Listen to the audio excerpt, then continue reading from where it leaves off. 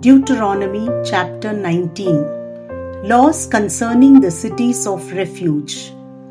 When the Lord your God cuts off the nations whose land the Lord your God gives you, and you dispossess them and dwell in their cities and in their houses, you shall set apart 3 cities for you in the land which the Lord your God gives you to possess.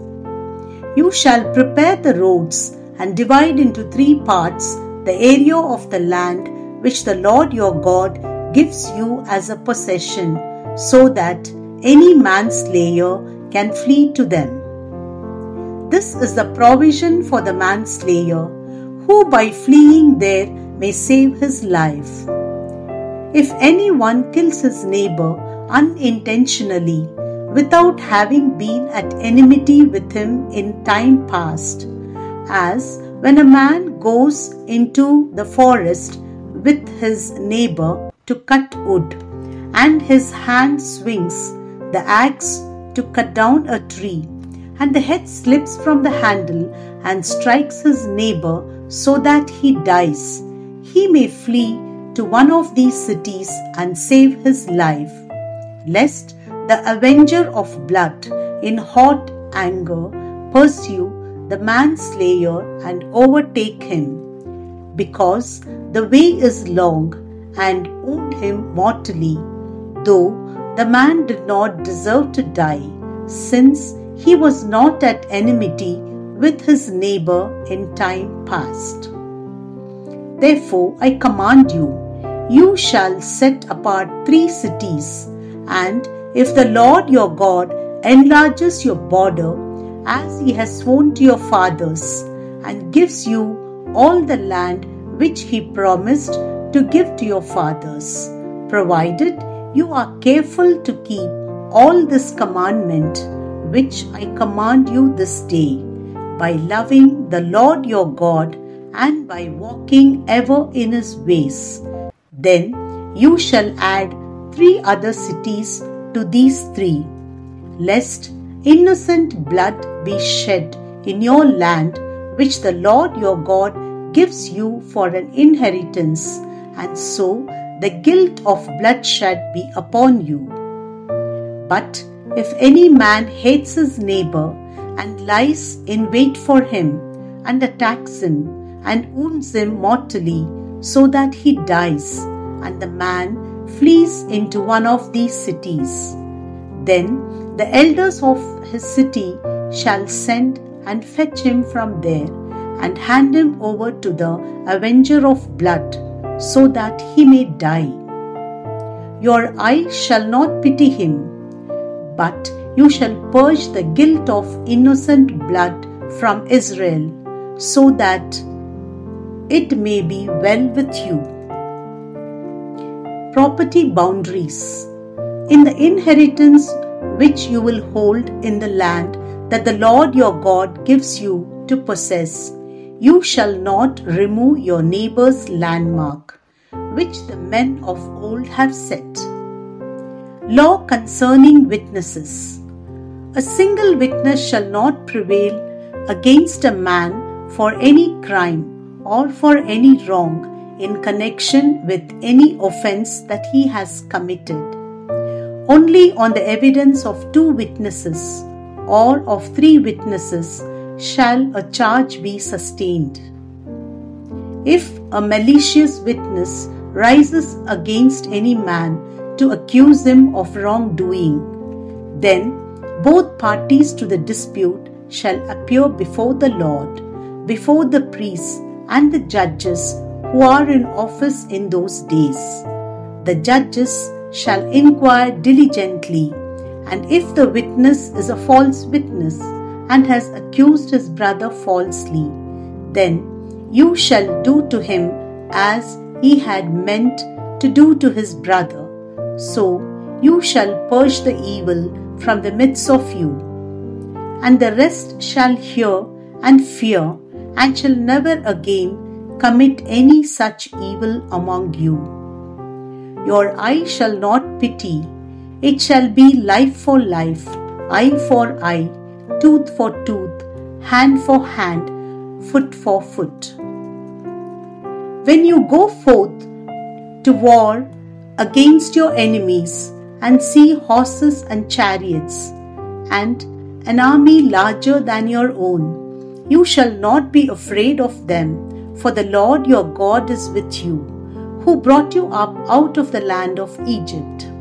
And when you draw near to the battle, the priest shall come forward and speak to the people, and shall say to them, Hear, O Israel, you draw near this day to battle against your enemies.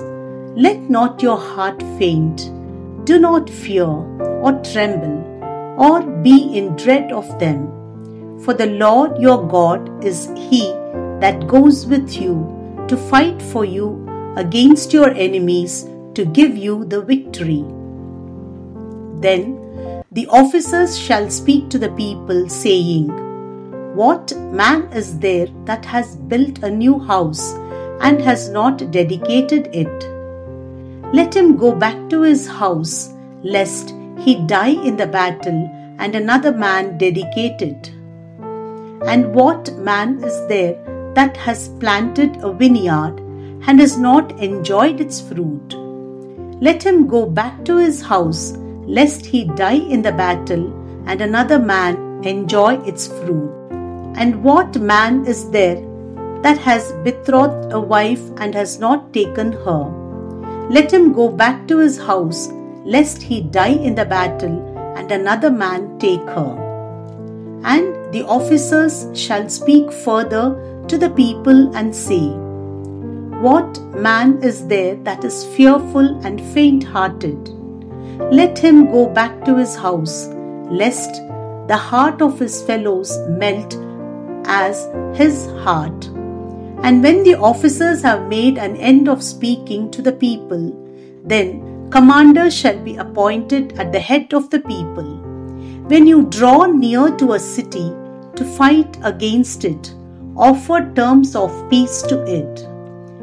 And if its answer to you is peace, and it opens to you, then all the people who are found in it shall do forced labor for you and shall serve you. But if it makes no peace with you, but makes war against you, then you shall besiege it, and when the Lord your God gives it into your hand, you shall put all its males to the sword. But the women and the little ones, the cattle and everything else in the city, all its spoil, you shall take as booty for yourselves, and you shall enjoy the spoil of your enemies, which the Lord your God has given you. Thus you shall do to all the cities which are very far from you, which are not cities of the nations here, but in the cities of these peoples that the Lord your God gives you for an inheritance.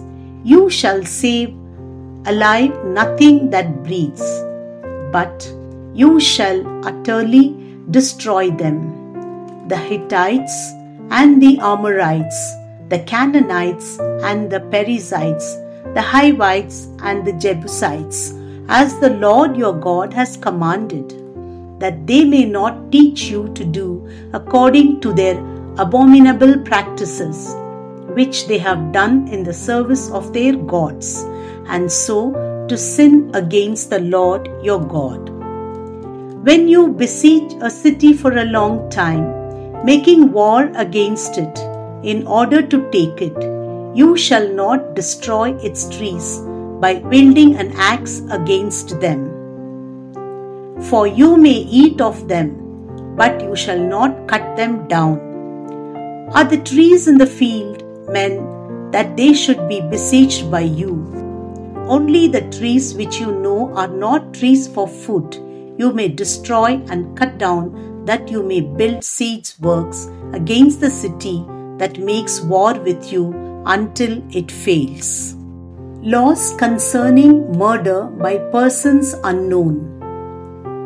If in the land which the Lord your God gives you to possess, anyone is found slain, lying in the open country, and it is not known who killed him, then your elders and your judges shall come forth, and they shall measure the distance to the cities which are around him that is slain.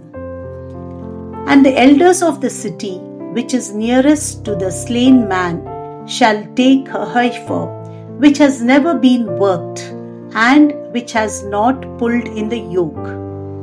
And the elders of that city shall bring the heifer down to a valley with running water, which is neither plowed nor sown, and shall break the heifer's neck there in the valley.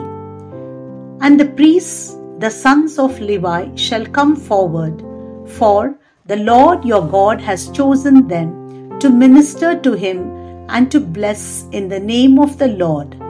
And by their word every dispute and every assault shall be settled.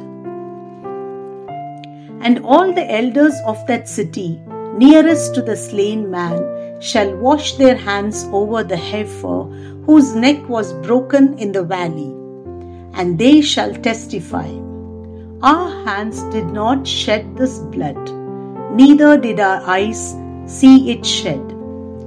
Forgive, O Lord, thy people Israel, whom thou hast redeemed, and set not the guilt of innocent blood in the midst of thy people Israel.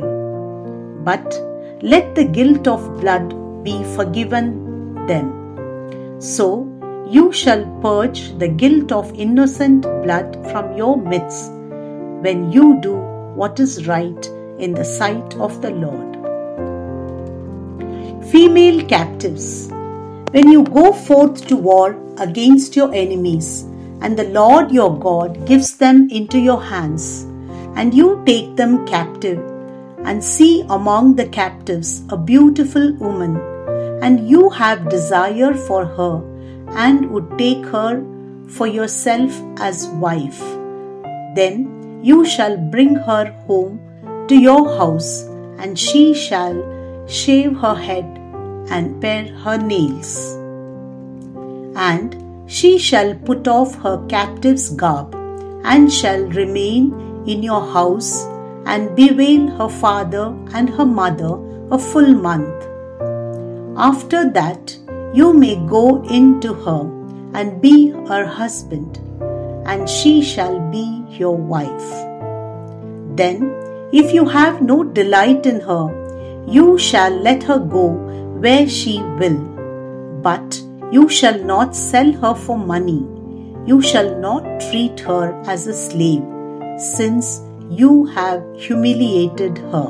The right of the firstborn. If a man has two wives, the one loved and the other disliked, and they have borne him children, both the loved and the disliked, and if the firstborn son is hers that is disliked, then on the day when he assigns his possessions as an inheritance to his sons, he may not treat the son of the loved as the firstborn in preference to the son of the disliked, who is the firstborn. But he shall acknowledge the firstborn, the son of the disliked, by giving him a double portion of all that he has, for he is the first issue of his strength. The right of the firstborn is his. A rebellious son. If a man has a stubborn and rebellious son, who will not obey the voice of his father or the voice of his mother, and though they chastise him, will not give heed to them, then his father and his mother shall take hold of him and bring him out to the elders of his city at the gate of the place where he lives. And they shall say to the elders of his city, "This our son is stubborn and rebellious. he will not obey our voice. He is a glutton and a drunkard. Then all the men of the city shall stone him to death with stones. So you shall purge the evil from your midst, and all Israel shall hear and fear. Miscellaneous laws. And if a man has committed a crime punishable by death, and he is put to death, and you hang him on a tree, his body shall not remain all night upon the tree, but you shall bury him the same day, for a hanged man is accursed by God. You shall not defile your land, which the Lord your God gives you for an inheritance.